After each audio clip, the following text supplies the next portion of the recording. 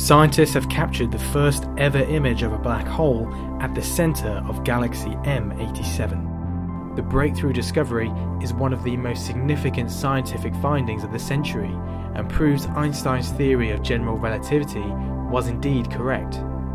Until now, the supermassive black hole has never been seen, and we relied upon artist simulations to visualize the galactic core.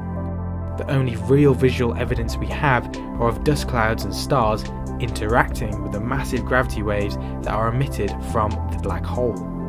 The EHT project brought together an array of telescopes from around the world. The data took 2 years to be analysed in a supercomputer of around 800 CPUs.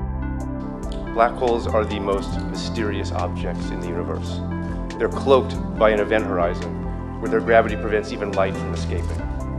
And yet, the matter that falls onto the event horizon is superheated, so that before it passes through, it shines very, very brightly.